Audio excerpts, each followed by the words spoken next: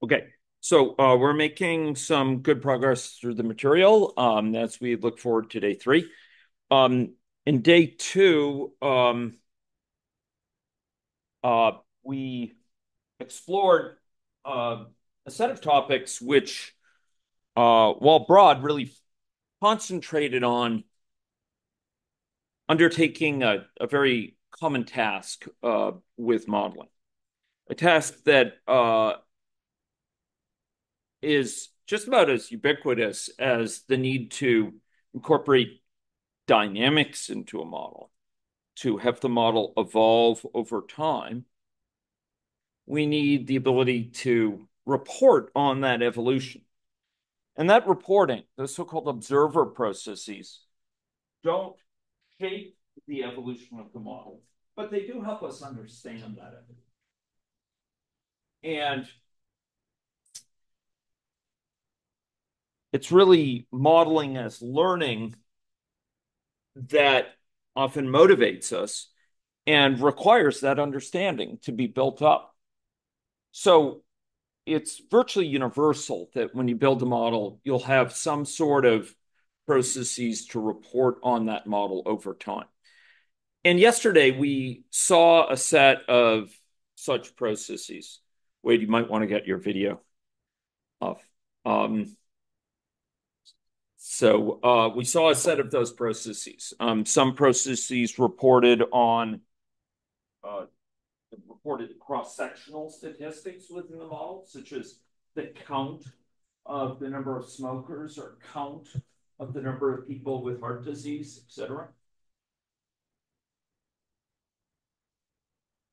Others reported on historical information. Uh, for example, the number of times that an individual had quit smoking, or in a particularly finessed example, the cumulative time that a person spent smoking. Yet other information reported that we incorporated in our final session was not cross-sectional. It wasn't historical summaries. It was rather information, what I termed flow statistics or change over time. Um, it was information related to quantities such as incidence, the number of people, for example, who started smoking within the past year, who developed heart disease in the past year, who died in the past year. That's not a statistic that you can stop the model at a single time, freeze time, as it were, and count up, right? We can do that with the count of smokers. We can imagine freezing time in the model on a particularly cold day here in Saskatchewan, and we could go through and count the number of frozen individuals who are smokers, so to speak, or the number of individuals with heart disease. By contrast, these flow statistics, these are these are things that play out over a period of time, like the number that have developed heart disease in the past year. And that required different mechanisms. We saw we needed to sort of, an easy way to do it is with a tally. We tally up throughout the period of interest, really accumulating over the period of interest, and then reporting and clearing that tally. But this issue of reporting is one that follows us along, regardless if even with the most simple models or the most complex ones. And I did just want to um, give a nod to a component of modeling that I've referred to glancingly, but I think is really important. When I started as a modeler, uh, between my undergrad and grad, started building my first research based agent-based models, and a couple of years later, system dynamics models to deliver for clients. We, um, I was very much interested in the technical side of it, the underlying mathematics, the structure of these models, um, and I didn't give as much thought, certainly not as much attention uh, as was merited to things about the modeling process, the the human feature of modeling.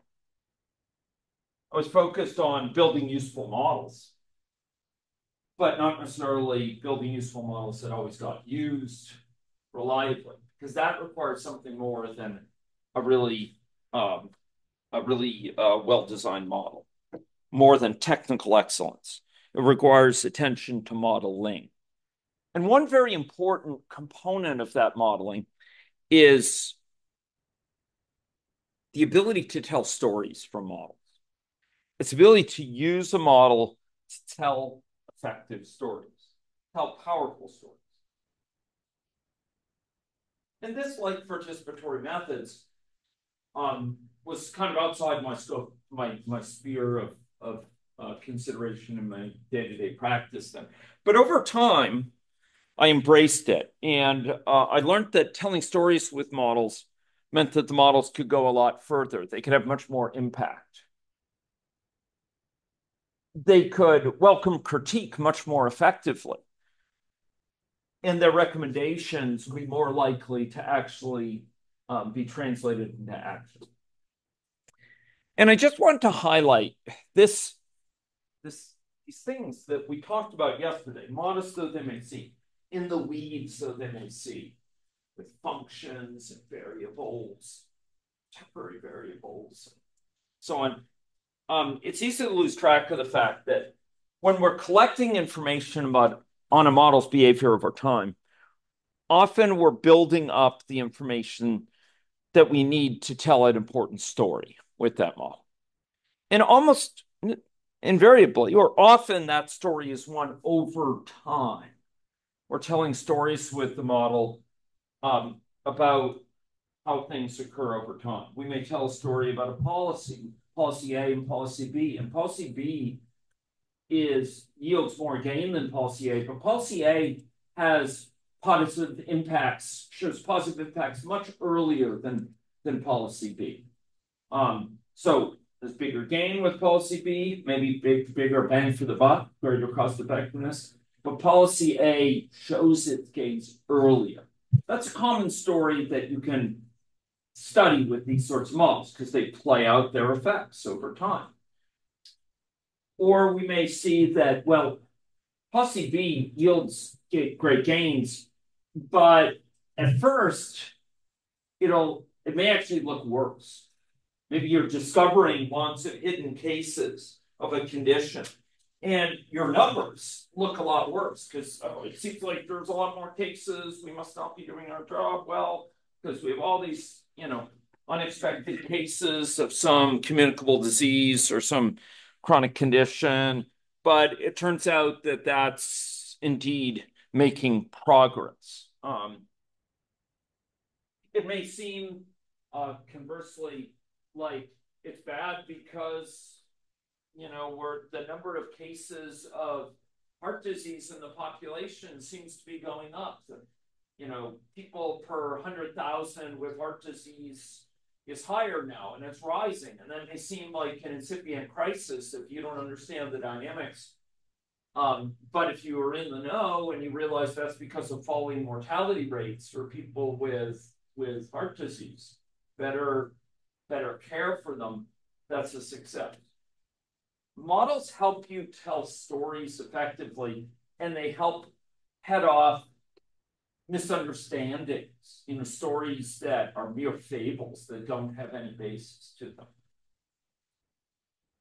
But with an agent-based model, we can tell stories especially effectively compared to a compartmental model, because we can tell stories that are much richer, that have to do with inequities, capturing the heterogeneity of the population, stories that have to do with lifetimes of history, of the adverse childhood experiences, or early childhood in conditions of adversity that play out then over the life course, or about critical periods in a person's life that head them in different directions. Agent-based models are very good for capturing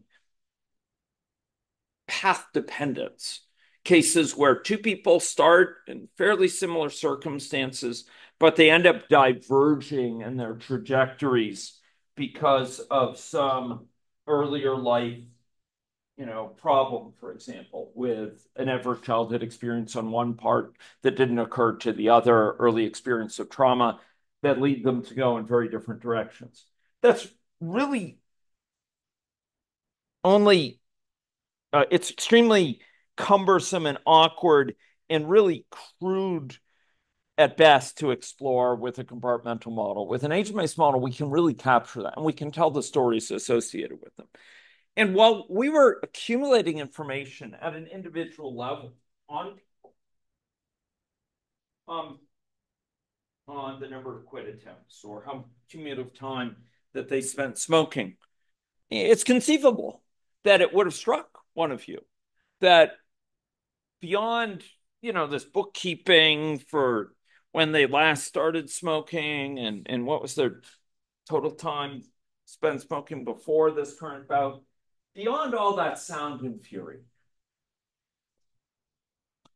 we were doing something pretty profound there. We were recording marks in the history of a person. And sometimes that information can tell powerful stories. I want to just give you a glimpse. I'm not going to talk about this model unless there was huge interest, although it is a point of pride in some of its creators are amongst the stalwart and esteemed TAs of this very event. But I want to show you um, a picture from one of these models of a story told at an individual level. This is a model of polysubstance use. And Jenna and Matthews, and Nona, uh, here, Larissa, and a graduate of our lab, Jalen, a variety of others, Narges have helped build this up. And it shows, it depicts in a polysubstance use context, people's history and decision making and availability and access to services, etc. And it records information about people over time, not just in one domain, the domain of substance use. I'm sorry, I need to. What I should really do is to consolidate this. I'm robbing Peter to pay Paul. I'm showing it for the remote people, but not for the locals. So I'm going to shift to that, share my other screen, and then um, uh, we will drag this offending block out of the way. Um, so, so this depicts a sort of story coming out of that model for an individual involving occurrences of use of some substance, um, secondary to occurrence of chronic pain earlier in life. This is not shown here. This is just a glimpse for a certain period where they're dealing with chronic pain issues. Maybe it's lower back pain. Maybe they were working in occupation that um, led to back injury as a nurse or as a construction worker or what have you. They began use of illicit opioids in the form of Vicodin and hydrocodone here, and they were working for a while, but had a period of dysfunctional. I need to bring that over. I'm sorry for the remote folks. I'll zoom out here, and there we go, and we'll see about.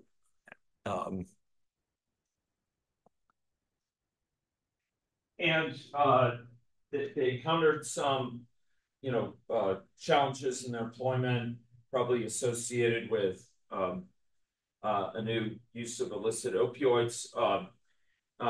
Ultimately, became unemployed, but they overdosed from a substance. It looks like in this case it wasn't due to adulteration, although we have that in another model. Prior to that, they sought to engage in substance use treatment pathways, but tragically, it wasn't enough to reach them before they consumed some fentanyl, and it looks like that triggered their death here. Oh, we could actually look into the model to find out the exact sequence. But the point is, this is a timeline. This tells a story. It tells a story of suffering. It tells a story of struggle. It tells a story of, dealing with back pain and trying substances to try to escape it. Other stories might involve uh, use of several drugs, right?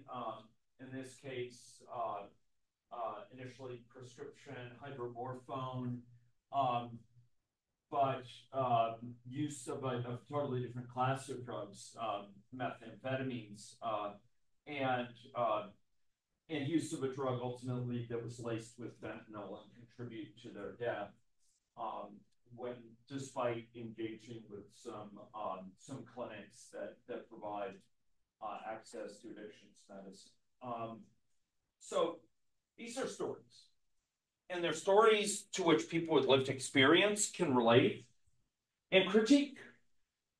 So when we engage with people with lived experience, one of the more powerful tools at a community level or at an individual level is to tell these stories. It's to have the model report not just numbers, but to report stories. And that is possible with an agent-based model in a way that would completely impossible to tell at an individual level, at a level of individuals' experiences with a compartmental model.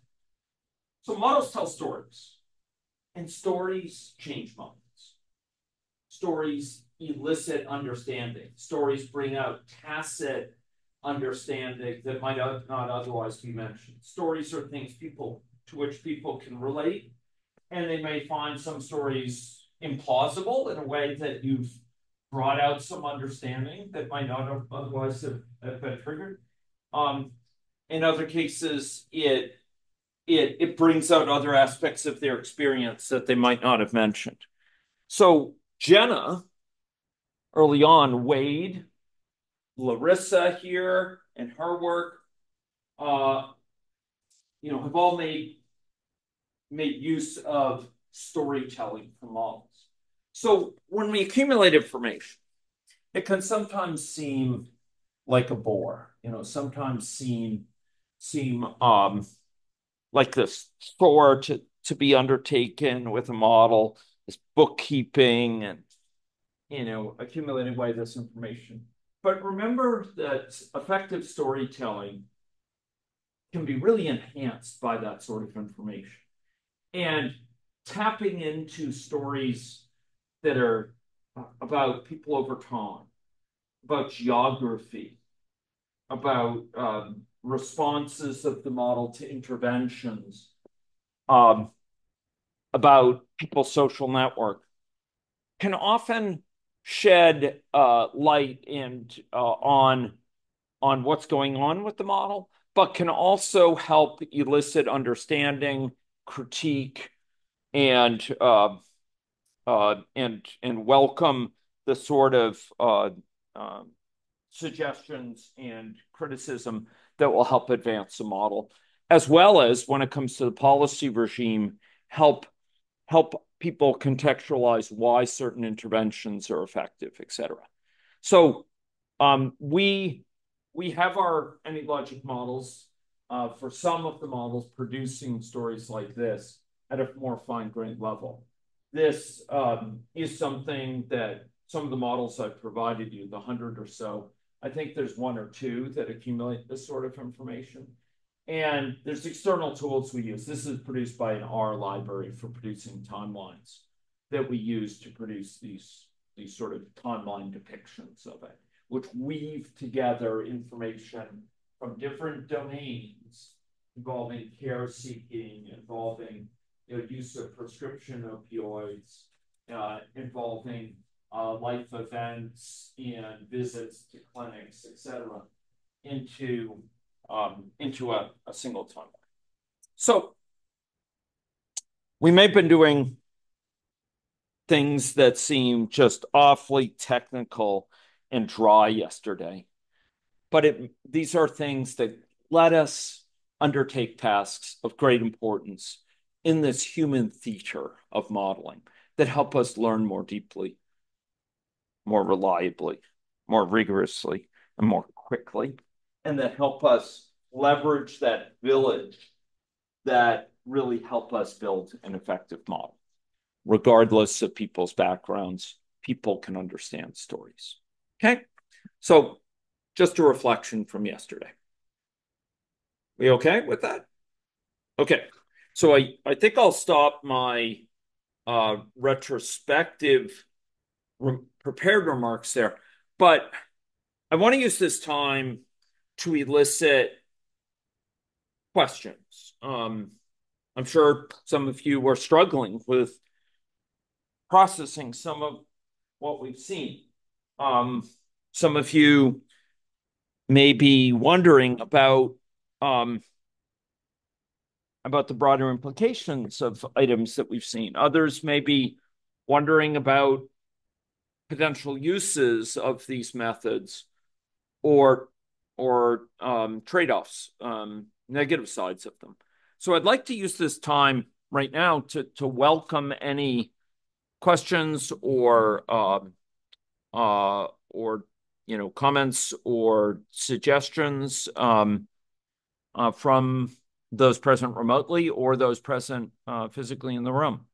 So what could we help address for you? Please feel free to do it also if you're a student. I'd welcome it certainly from the many students in the room. So any questions you would like to put forward?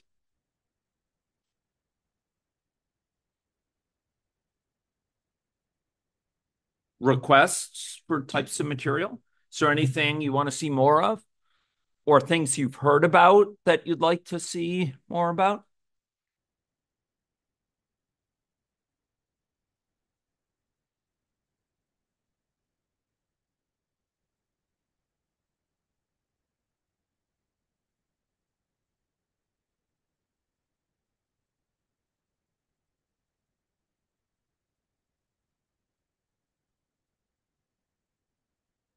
Yes, Jeff. It comes to setting the parameters in models, uh, what would constitute a good source of information for the values that we would put into those parameters? Great question. So there are many sources of information in models, and I will just see if within 30 seconds I could find a slide that might provide a more persistent sort of record of some of my comments, but I can make some remarks off the top of my head. So I've mentioned that models are models bring together lines of evidence in theory to help us better understand the world, help us think more reliably through the consequences of actions or to interpret data. And knowledge about the world, evidence at some level, makes its way in the form of parameters. It also is captured commonly in the structures of the model. For example, we might have a model depicting diabetic stages of diabetes or dysglycemia more generally. We might have pre-diabetes in a bidirectional relationship with normal glycemia, and then a progression on to early type 2 for dealing with type 2 diabetes, and then diabetes existing without complications, then microvascular, macrovascular. Or we may have stages of chronic kidney disease from diabetes, which have stages 1 through 5, proceeding on to end-stage renal disease with either dialysis or transplant, for example, as options. All of these things incorporate, or very commonly, those incorporate evidence. But one of the places that's very important for incorporating evidence is parameter values. It's particular places where we assume things. I've argued within this, from this podium, that often it's the structure that's the more foundational determiner of behavior, but parameters matter. And we sweat parameters, we sweat parameter values. So I'd like to talk, where do parameters come from? Commonly in models, this is system dynamics model, but we will see this for agent-based models as well. Commonly, there's a variety of sources that we seek to try to find for parameter values. Sometimes these are available, sometimes not. There are some parameter values that can come from randomized controlled trials. There are some that can come from certain types of clinical reports. If you're dealing with diabetes, there's certain types of insulin clamps or glucose clamp type studies from clinical settings. There's times where from interventions, the observation of the gain from an intervention, the level of smoking reduction or reduction of relapse that comes from use of a nicotine patch or nicotine gum. You might find out what's observed for that from actual intervention studies for people who are using that compared to people not using it, and use that as the basis for a parameter estimate. Now, in some cases, certain types of surveillance data may be very relevant. For example, from the CCHS, the Canadian Community Health Survey, or in the US, the NHANES, the National Health and Nutrition Examination Survey, or the NHIS, the National Health Interview Survey, or various other instruments that are more specialized, like behavioral risk factor surveillance system or the youth behavioral surveillance system, risk factor surveillance system. These are sources that provide estimates in a population of some quantities. Maybe it's number of relapse attempts per year. Those would be more of a flow quantity. Maybe it's the fraction of people of a certain age who initiate smoking, okay? And that sort of information might then be incorporated into certain parameters. Maybe you want to start the model with a certain fraction of people divided into different smoking status categories, and you're going to look at prevalence data from those instruments, those surveys that have been conducted. Those are sources of certain types of information, like on initial state. And to whet your appetite, Jeff, I will note that these are, I will emphasize that, most of these, you're going to be working with secondary data that was collected not with this modeling study in mind, but which you can tap to inform the modeling study for these parameter estimates, okay? And sometimes those estimates of those parameters for these studies will involve significant amounts of statistical analysis using that secondary data, okay? So when I wore a younger man's shoes and I was working on models, I remember spending much time conducting statistical analyses on secondary data sources and using them to estimate, maybe it was survival analysis or competing risks analysis, and using it to estimate, mean time in certain states of a model, for example, et cetera. So the statistical tests that you've learned about in your studies have some relevance here. And often we mine the literature. Sala is well aware of this. We mine the literature to try to find these data. But I will say further that, I've always, since my undergrad days, um, since starting out also as a data scientist, although the term wasn't current at that time, it wasn't really known. Um, I've always felt like it would be really nice if we didn't have to be so dependent on secondary data sources for areas where we do tremendous amounts of work. Maybe it's long COVID. Maybe it's issues having to do with diabetes and renal dysfunction. Maybe it's issues having to do with intimate partner violence or issues having to do with suicide prevention. Uh, we when we're working in areas, we will sometimes collect our own data. And the argument I made is that as a modeler, I've I long felt frustrated by being what I view as kind of a data buzzard, where I just live off an unseemly diet of roadkill, of like secondary data, you know, that I find. I just go opportunistically. I found this article, find that article, find this survey, find that instrument, come across this published estimate, come across a report from this study which said this, came across these reports from the UK, health ministry office where they estimated this fraction of people with long COVID symptom or what have you. I always felt that it was a shame as I build my model, these really sophisticated models, that I have to survive on other people's discards, like what they happen to publish.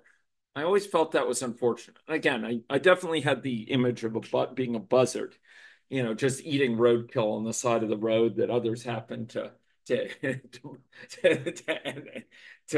hit and end up there. So at some point, I resolved, by God, I can build platforms to collect this data. Like I don't have to live off of roadkill. Okay. I can be a chef. I can grow my own, I can have a garden. I can grow my own food. And I can grow a pretty damn good garden. Um, so I think you know where this is going. I said, these smartphones are really becoming things. How if we built a platform for smartphones for flexible collection of epidemiological data, right? Which we avoid the need for programming by making it really configurable. So it's really easy to set up studies, right? And to configure studies, to design custom survey instruments triggered by environmental context or triggered by answers to other questions. And supposedly make it really easy to collect sensor data along with that, right? And of course, Ethica was born, right? And Ethica became Avicenna Health, and it's been used in hundreds of studies worldwide. And a lot of it is motivated by I'm sick of being a data buzzer, and I'm not going to take it anymore. I'm going to collect my own information about things I care most about. I can launch studies of our own in something like long COVID. We can launch a study to look at occurrence of, of difficult thoughts on the part of those with teen mental health in schools. And lo and behold, in 2024, I hired someone named Jeff Klassen who is doing work with Laura on these studies of teen mental health. And a lot of the goals of collecting data from those studies are to inform parameter estimates in the model, but they don't. Those parameter estimates don't fall out of the data. How do we turn the data into parameter estimates? Well, we use a set of techniques which often critically involve statistical techniques for arriving at those estimates. And they may be statistical techniques of many different sorts. I've mentioned some in the survival analysis tradition, right? But others involve different, areas of statistics. Some involve simple statistical models, Bayesian statistical models. And some of my favorite collaborators are people that you and I have worked with and published papers with, like Juxian Liu, to help arrive at these parameter estimates. Okay. So I ain't going to take it anymore. I can run my own studies, and we're going to collect our own data with questions designed to inform models. And that's what we're doing with long COVID. That's why we pick our questions carefully. That's why Jenna and I were working long hours after my, hackathon sessions over in Edinburgh to pick questions that can inform, whose answers can allow us to undertake the data analysis, the statistical analysis that will inform model parameters. Okay?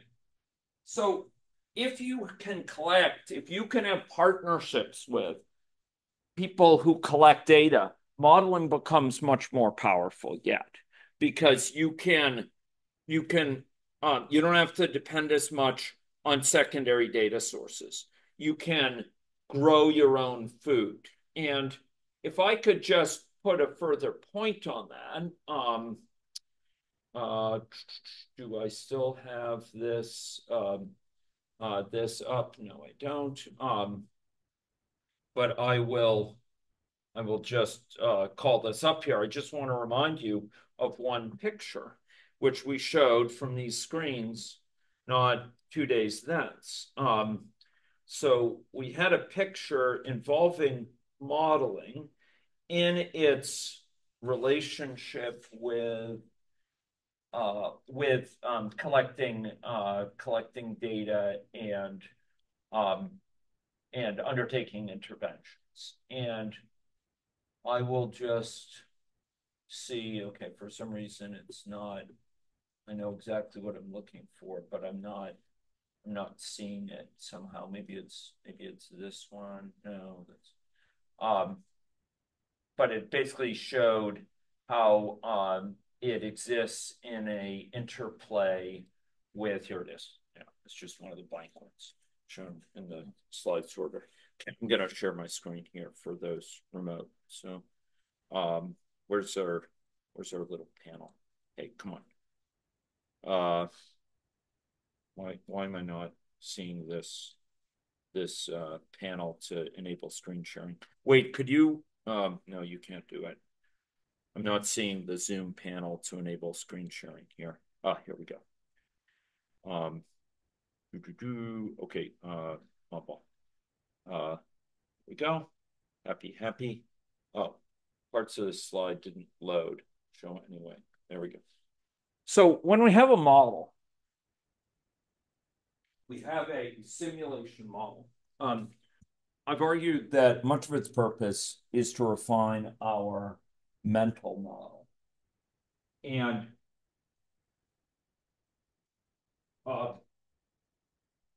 we use that model we capture aspects of our mental model. We run simulations, we observe data, and we compare it often with observations of the world. What we learn from these simulations, often we see unreasonable behavior or behavior that surprises us and leads us to modify the model, modify our mental model. Sometimes we see things that are absurd. We further modify our mental model and our physical model. But one of the most powerful things you can do is collect data from the model for the world that will help inform the model. Go get additional sources of data. There's a case here in Saskatchewan for some of our earlier work on diabetes, where the results of the model convinced us of the importance and indeed the urgency of getting certain types of data to inform this model. It was a point of great uncertainty in the model, and sensitivity analyses showed that model results would be significantly affected by the assumptions associated with that area of the model. And it convinced us, we need to get that data, even if it's paying for it. So we paid our Ministry of Health to extract the data from population-wide administrative databases, which allowed us to get those estimates, compute the estimates, put it into the model. and use them in our model and all. It was worth tens of thousands of dollars to us. It's actually about 12,000. But other cases, if you can intervene, you can also test what your model thought would happen versus what's actually observed, and you can learn from that and refine your model. So one of the most effective ways of refining your model is through, deliberate observations, collecting observations from the world to inform it on the one hand, but also having the opportunity to see the results of interventions. Those may be natural experiments. Smartphones are banned in schools. You observe what will happen empirically, like with Ethica, versus what the model anticipates, and then you update the model.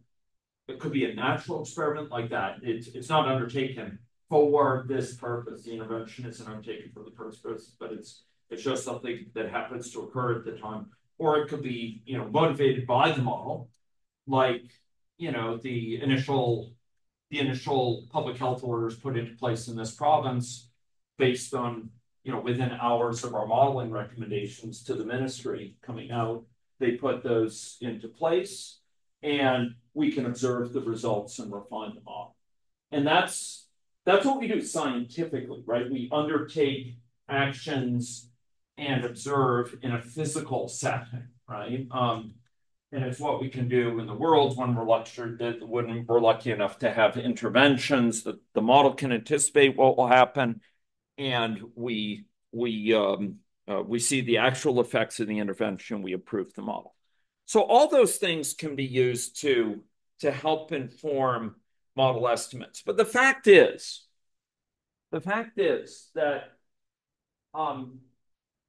sometimes that's not enough. And when we end up undertaking having recourse to some additional sources of information.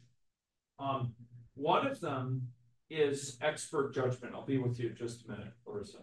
One of them is expert judgment. Okay. So there are times where I've seen it done through a Delphi process that probably is not familiar to you, but it may be for others here. A structured process for soliciting expert judgments on a particular topic. My colleague Gary Groot, who you've met actually, and some other here, Jenna's worked with, he's running a Delphi process right now for our long COVID process, for example. And you can use expert judgment to try to arrive at plausible estimates for parameters that are not going to be perfect, but they're probably pretty well grounded, and they won't be perfect, but that's not the nature of the world. And the model's not perfect, but they're likely a lot better than what in MIT is known as a WAG, which is a wild best guess. It's a lot better than my guess. But we'll turn to expert judgment. This is quite common. But there are times where we can essentially look at model outcomes, the outcomes of a model in comparison with observed data, and estimate the parameter from that. And there's a whole process we'll talk about Friday called calibration, and a process that's known as statistical filtering that can be used to estimate parameter values over time based on observed data and based on model behavior, to estimate parameter values informed by what the model estimates and for quantities versus what's actually observed for the quantities. It kind of zeroes in on what the values of the parameters likely are. And these are very widely used techniques in areas like robotics and like inertial guidance systems for planes and for rockets, etc. So there, we take advantage of the fact that here's the thing. I need to estimate. All right, I need to emphasize this. There's many spheres of tools used in health and in many other areas, business and other government spheres of decision making, where we need to make some decision, maybe through risk analysis, decision analysis, and we need parameter estimates for it. We have a decision tree, want to put in estimates. And so we put in estimates along with those things. In that context, you rightfully well asked to do sensitivity analysis and so on, because the results of the model are directly contingent on these parameter values. Okay, they directly reflect the parameter values. If you're off with the parameter values, the analysis will be undercut in its accuracy, its effectiveness, and its recommendation of what decision to take at what time will be really impacted by the particular assumptions. Dynamic models are not like that. They're actually much less contingent. And I'll give you 3 reasons why. Okay? 3 reasons why. Number 1, simulation models, please, are not merely downstream of data. They don't merely consume data with some inordinate appetite and produce results. No. What happens is that data engages with a model at 2 different points, okay, in a big way. And it can inform the model at 2 different points in a big way. One way is by parameters. The other way is that the model is not merely on the consuming side, it's on the producing side of data. It produces emergent behavior. Okay? So we run this model, right? We ran this model, right? I'm going to run this model just to remind you, to bring this point home, okay? So here we go. Where's my AnyLogic? Where's my AnyLogic? Hey, where is it? Anyone see? What? Where'd AnyLogic go? I had it up here oh, there it is. Okay. Happy. I don't have my glasses. Okay. So here's our smoking and heart disease model. And this model has parameters in it, right? Look at this. A parameter. Well, it's population size, particularly simple, but implicit in this, if this were a real model, we'd be more careful. We'd put in parameter values for this and this, these things that are given as relapse rates or cessation rates, quitting rates, or initiation assumptions, or developing heart disease, or the mortality rate from healthy heart. Those would be parameter values in the model. Now, those are downstream of data. You have to put things in. But here's the thing, because if you run this model, you will see behavior observed, right? See that data? You see it? Yeah. Even I can see it here. Right? Even without my glasses. See this data on heart disease? See this data on smoking, right? Do you see this data on the count of quit people have undertaken? You see this data on cumulative time smoked? You see that? See this data on annual heart disease incidence, right? Yeah, I'll be with you and Larissa in just a minute. I just want to go through this care. So see that data. Those are all output from the model, right? Are those particular outputs influenced by, can each of those outputs be reduced to one parameter value? Like is this top one, this heart disease, this is heart disease incidence. You tell me, is that affected by the assumptions about this rate here. Is it affected by that? Yeah. Yeah, it's affected by that. Is that the only thing that's affected by the assumptions about this certainly if we modified heart disease hazard rate, this would change. But I would argue it's actually affected by other assumptions here too. I would argue that it's also affected by the assumption of cessation rate.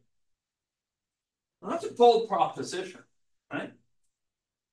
The fat output on heart disease incidence is affected by cessation rate.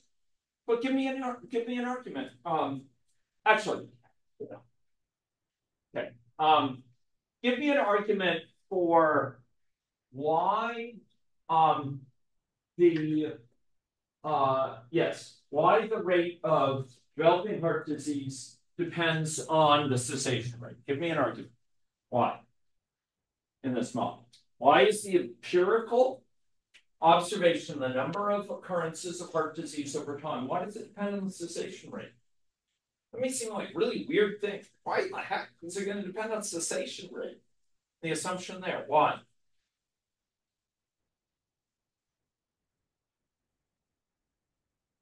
Because if you had no cessation, you'd have more people who are what?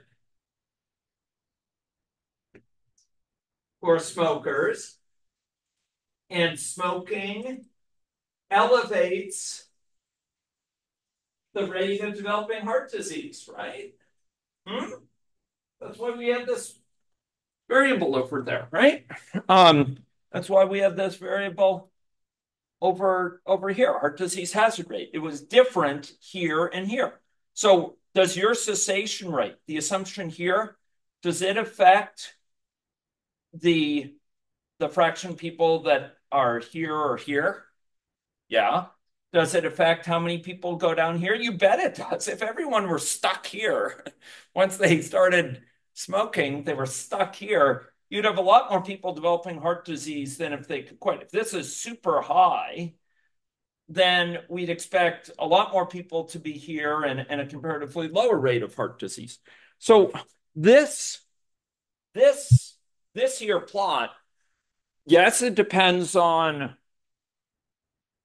heart disease incident for people who are never smokers, but also depends on the cessation rate, also depends on the relapse rate, wouldn't you say?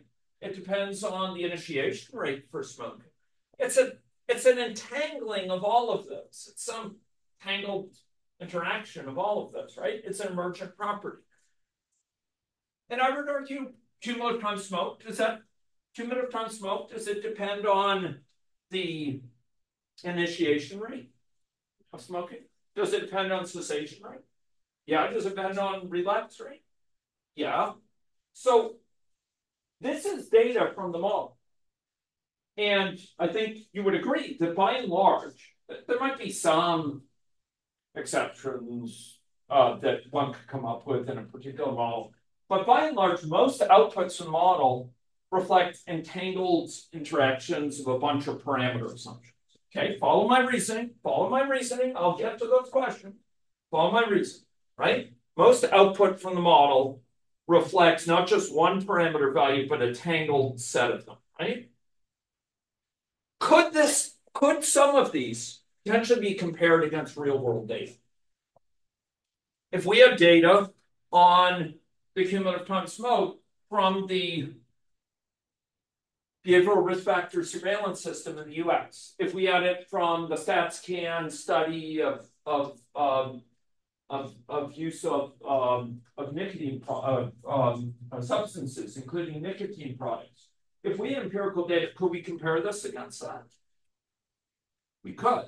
If we had data on heart disease incidence, at least diagnosed cases, we'd have something very closely related to this. If we had data on the fraction of people in the population over time who are smokers or current smokers, former smokers, and never smokers, we'd have to make the model more realistic, but we can compare this data with that. And we could study how it varies by age or what have you. So the point is, models are not just on the receiving end of data, receiving data into their, their scary maws. They are also producing data that can be compared to the world. And here's the rub, because we can tweak parameter values that are less well known in the model. We can adjust parameter values that are less well known in the model, where we don't have good estimates collectively, to arrive at assumptions for those parameters that jive with, that are consistent with, that are consonant with this output data from the model. Do you see that? So now suddenly, instead of just focusing on parameter values, getting,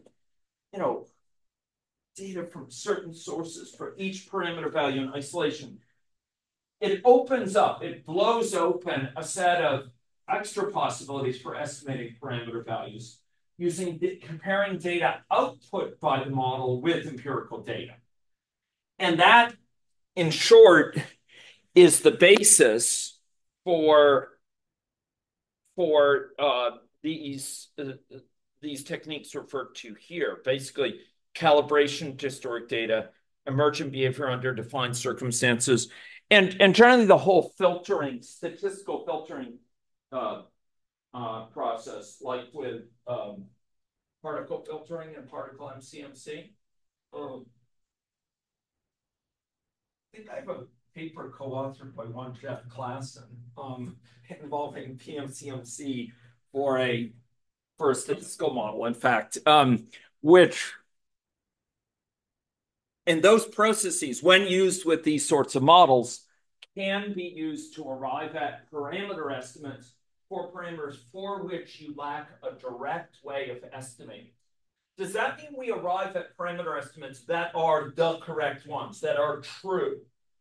Not necessarily, but at least it rules out implausible assumptions. And often from a given model, case in point, we have many types of outputs, right? It's fairly easy to add more outputs. We could have outputs showing, the number of people initiating smoking, per year. We can do it based on their age, these estimates. So if you have data from the world with an age-based model, we have a lot of flexibility of collecting corresponding data from our model that could be compared with that from the world and calibrated. And a world-class collaborator, a world-class calibrator sits in our presence, and that's one Wade McDonald over there. Wade walks the walk. He is the veteran, the scarred veteran of many impressive feats of calibration. And I would say Kurt Kruger is also no slouch. And while being modest, I would say the old horse knows the way as well. So ladies and gentlemen, when it comes to parameter estimates, we're not at the mercy merely of what we can arrive at for estimates separately of each parameter. We can leverage this powerful construct of outputs from the model and calibration or statistical filtering, which is a much more powerful technique yet, to estimate parameter values. And one or two things, and I'm going to get to this question. So I said three ways. Okay?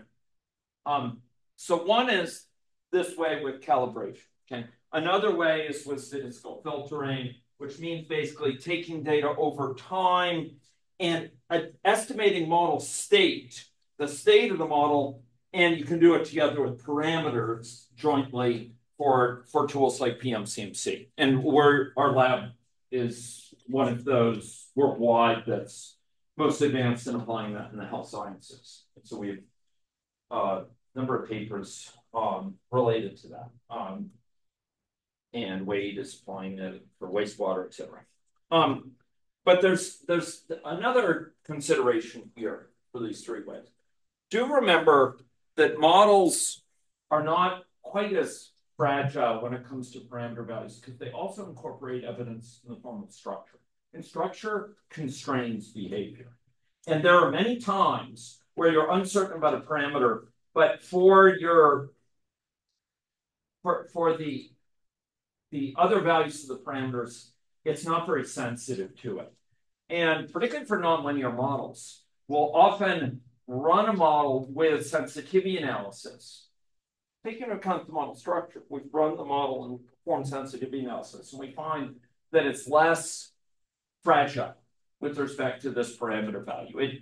It makes some difference, but it's often very small potatoes. And so we end up not putting a lot of worry into that. Whereas in other cases, same proportional error, maybe it's same proportional uncertainty, 50% on either way, may make a big difference. And so we use sensitivity analysis, given model structure and other parameter estimates, to figure out how sensitive our results are about these assumptions. Okay. Oh yeah, and one final thing.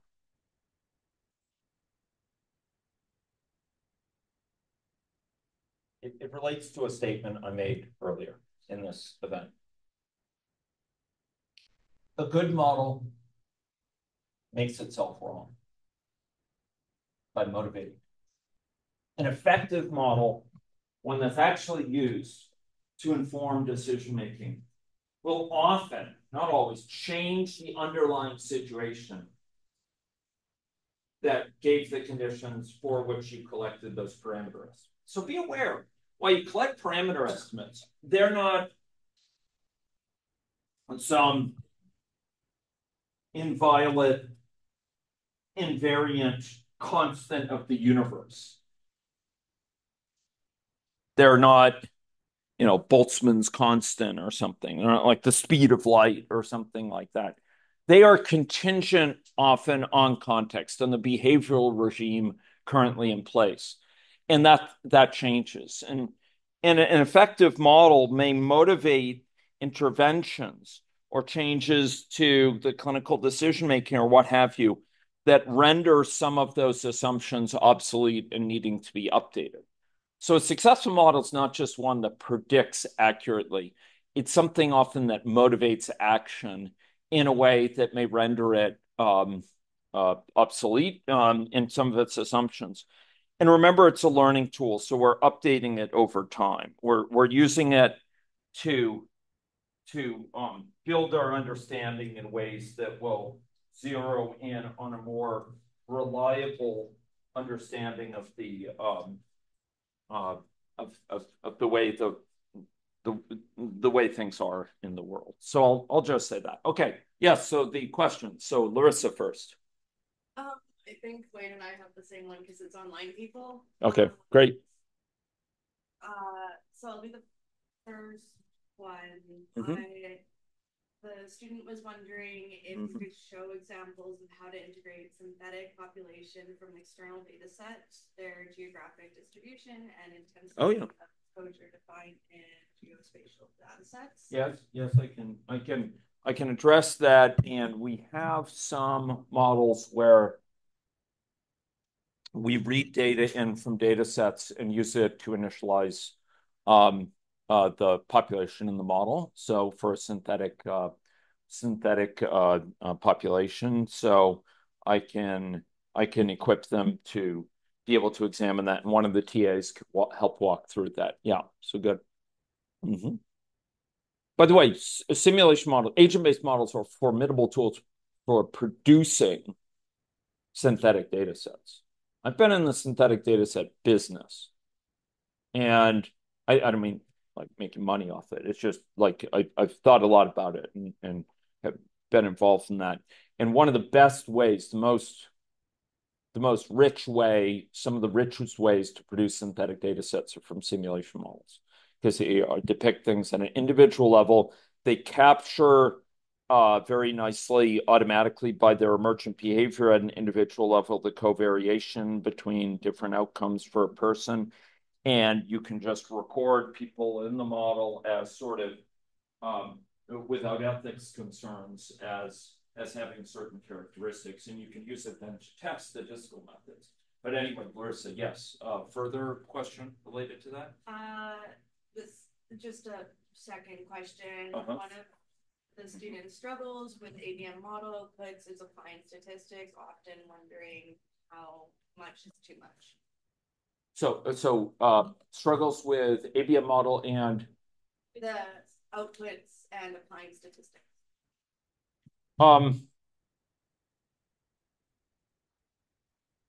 So I'd have to better understand when we say struggles with applying statistics. I mean, are we talking about like barriers involving like formatting the data so you can apply statistical methods, or like figuring out what are the right statistical tools to analyze it? Or is it more like getting overwhelmed by, what data to output and what should I look at with it, and just, being overwhelmed by the proliferation of options there? Is it more like that? Or Yeah, hi Nate, this is Salah here. all right, yes, great, Just to clarify, I great. was wondering when it comes to the outputs, we often like do them plots, do some simple statistics like Yeah. chi-square t-test to look at the differences. But I often wonder if we should apply advanced statistics on them, like clustering, regression, stuff like that. And Oh, yeah, so how much is too much? That's my question. yeah. So you're saying like there's, because these are rich data sources that can come out of an ABM, in principle, you could kind of go to town with applying different types of data analysis methods to them, and like how much is too much, as you said, like at what point is there really diminishing returns? Is there Yep. it's no longer helpful. Yeah.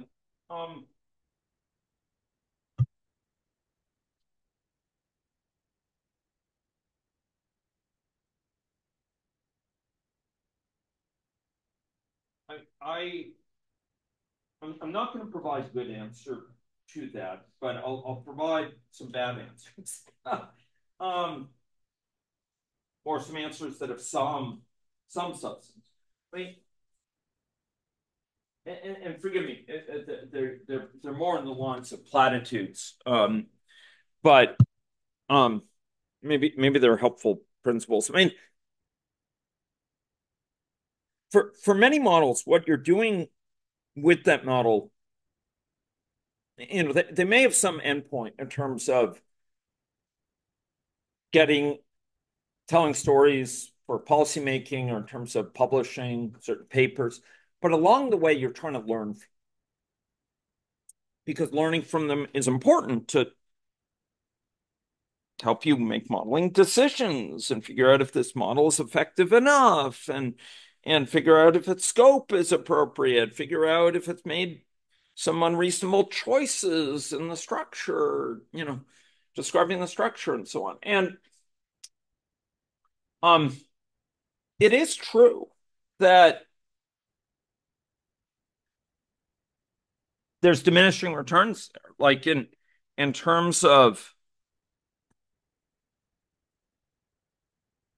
you can get overwhelmed by outputting gobs and gobs of information, especially if you go and you start spending tons and tons of time analyzing it. It's an opportunity cost, right? You're taking time away from some other things. And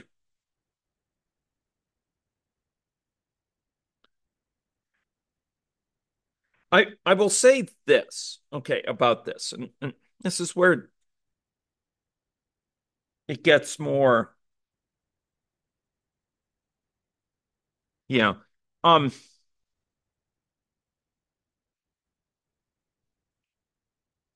If you find that engaging with the plots that you have and so on is adding to your understanding materially, if you find like ahas from it, Oh, you understand it better.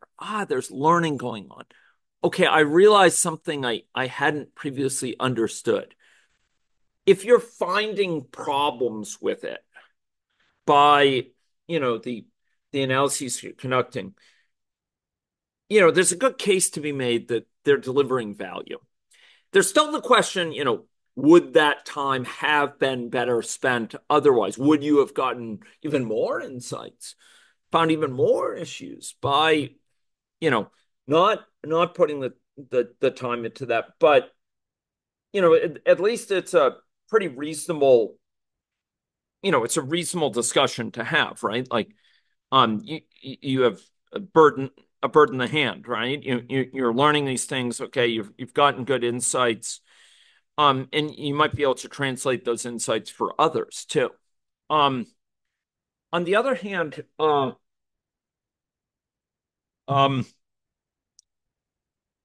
you could always, right, forego, like, okay, so you have this body of statistical analyses that you can conduct, and you can spend your time looking at it, or you could just look at the top few most important ones and push forward. And you could actually have the authenticity of trying. Okay, look, for 4 weeks, we're going to do one.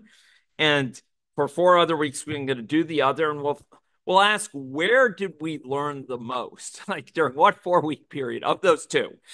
Where did we learn most effectively? Maybe it's not 4 weeks. Maybe it's 2 weeks for each, right? But the point is, like, you have the option of doing less, spending less time with that you can always undertake, if you've already created that library.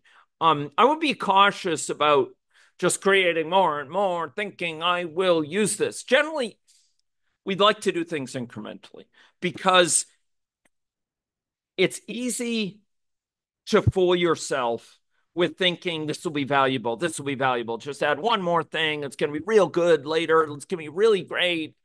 This is going to be great. No. You want to build it up incrementally. See value delivered before you go add a bunch more, Many a modeling project. So over in my lab, there's a book. Maybe it's going to take a lot of my books to walk away. That's like the best ones. But there's a book that I have, 50 surefire ways to kill a software project. And it's like a description, this is one gruesome way of death in a software project. This is another gruesome way of death in a software project. This is another gruesome way a software project can die. It's like failure modes that's an engineering. Failure modes of a software. Someday, I'm probably going to write 50 surefire ways to kill a modeling project. And one surefire way is the bigger, better idea. I'm going to get there eventually. It's going to be great. It's going to be great. Just a couple more things. And then you say, okay, now let's run it. And it's like, what? What weird behavior? Like, where is it coming from? Is this a bug? Is this some weird emergence? Where is it coming from? And maybe along the way, you've built up all these grand analyses to be run on it, and you end up not using them, or, you find, it goes a different direction, the project's canceled, whatever. That way lies madness. And it leads to the Big Bang problem, where it's a big bang of problems that you get at the end of that time period. And I know people who have wrecked their models on the shoals of that problem.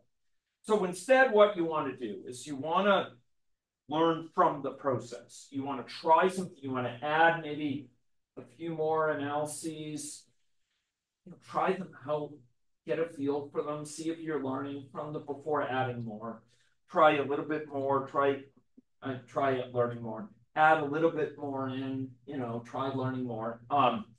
And because you want to test it with the authenticity of putting it into practice, and you don't want to do a lot of speculative work. In the software area, I teach software engineering as well.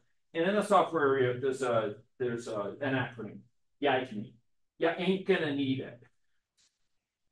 don't over-engineer it. Like, don't put all the work in there thinking it's going to be great eventually, and you put all this effort in, and it turns out like you're never going to get there, or it doesn't end up, you know, panning out, or it's inscrutable, and you don't get value from it.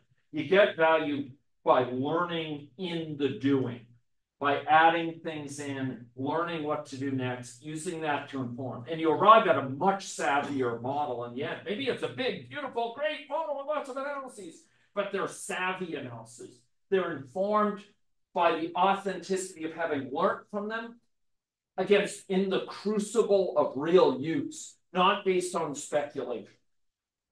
You inform your choice of how much to put into place, how many analyses. By doing and by observing, are you delivering value? So I hope that crude answer offers some modicum of value.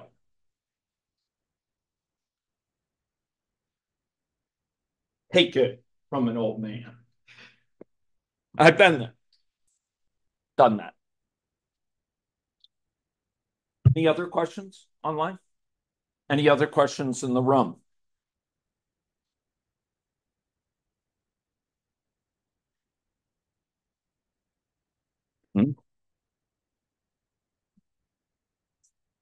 Speak on.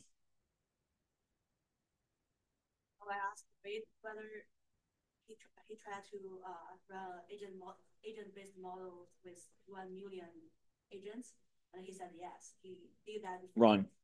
And I said, how long did it take? And we tell me long time. Like, is there any technique in our lab we're using to increase the computational efficiency, save our time? Because, for example, 1 million agents, you spend like 3 or 4 months or 1 year, or I don't know, like to run a model, and you finally found the results. It's not like months. No, yeah. I mean, you're one or two units up,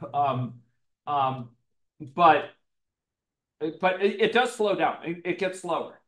There are lots and lots of computational ways, but I'm afraid that I will put approximately 2/3 of the boot camp. If they're not already asleep, afraid that I will place them into the cave of Morpheus, or they will run from this here lab, you know, stark raving mad. Okay, I'm overly dramatizing it, but there are lots and lots of opportunities, and they're not that hard, and they ain't rocket science. And we know how to do a lot of them in the lab, and that gentleman is a master at many of them. Okay, he built models that are pragmatic, that scale and last, like the COVID model that we built in March 2020. I think started in February 2020, before it was a pandemic, right? And which is still delivering results today, and which is probably running right now for certain scenarios in our lab for Alberta. I don't know if it's I'll have to talk with Wade. But yeah, no, these models are built to last, and they are effective because they have that right balance. But there's a lot more we can do with control over the platform, with control over how it's captured. There's lots of opportunities, and there are. Let's say with any logic, there are lots of ways you can do it much faster than if you're naive about it. And we can share those ways. And in this boot camp, there have been times where I give a performance lecture and I talk about many of the basics of that. At least, well, I don't give you the best way to do it, but I give you many bad ways not to do it. And you often have a choice between 3 different ways, and one of them is hideous. And 2 of them are at least pretty good. And you can really improve greatly your model speed by applying some basic principles. But then there's ways we can take it much further with more serious work. And we know where the goods are buried. Yeah. So in a similar vein, if you what would be the performance difference between AnyLogic and recreating the exact same AVM in some sort of, say, C++ framework or something? Like, would that be like a night and day difference, or is that over optimization for how much effort that would be? Rust or Julia, young man, not C++ these days. I've written 300 to 500,000 lines of C++ code myself. Okay, so I'm not naive about it. I've been there, done that, and I wouldn't do it in C++. But Rust, I'd do it. Seriously, Julia, I'd consider doing it. Is it faster? I mean, it's not going to be 100 times faster. If I had to get, look, if you're not doing it badly in AnyLogic, there's lots of ways to do it badly in AnyLogic. Like, but there's ways to do it badly in any language, right? Like, okay, this could get too technical. Like, we want to. I've already been on one tear. You don't want me in another, right? But you shouldn't think it's like 100 on. No. I will say there are packages which run into serious problems, and NetLogo has some great strengths, but do not use it over 50,000 agents. Like, you will cry. It will not be a happy experience. It's a great tool for getting started. And don't get me on about the language, okay? But yeah, I mean, there are strict limits, but this is not something where you're going to get like giant speed up. But you will get several. If I had to venture, I bet you could get it running, several times faster. Could you get me to believe that if you did this carefully but not abusively low-level way in Rust, I could get a 5 times speed up? With good memory management, yeah, like Rust anymore, yeah, but it's going to be a code base that stakeholders are not going to understand. You're not going to be able to show it to stakeholders. You may win the battle but lose the war because you build a model that nobody has buy-in to, nobody uses, no one has a sense of ownership. You haven't gotten the experts. So it may be a model that technically shines in terms of speed, but it's full of sound and fury. It signifies nothing possible. But let's not get me on a tear. Yeah. Okay. I have some more questions, but we'll. Wait. I just want to say, if Jay or anyone else wants to talk more about stuff, I'm happy. Yeah, there's a whole discussion. Yeah, Wade would be an awesome person to talk about. I'd also be glad to talk about it in the right setting. This is not the right time or the right place. No. There could be a break-off session optional while people are working on projects or something like that. But I mean, the boot camp is fine for it. It's just not forcing everyone to hear and recognizing that I need to speak at a level that's different than when speaking to computer scientists, right? They don't want to hear about, low-level optimization of thread-level parallelism or something. Let's not go there. Yeah. Okay. Were you good? Okay, let's take a break. We're going to take a break for 10 minutes, okay? And we'll be back and we'll get into implementing some interventions, seeing the results on this year model, and then we're going to spend much of our day on context, particularly networks, and we might see some spatial context captured by the end of the day as well. Thank you very much for some great questions. thank you folks online and here in the room for bringing forward those questions. That's what allows us to deliver value for your needs. And I'd like to encourage it. Okay, we'll be back in 10.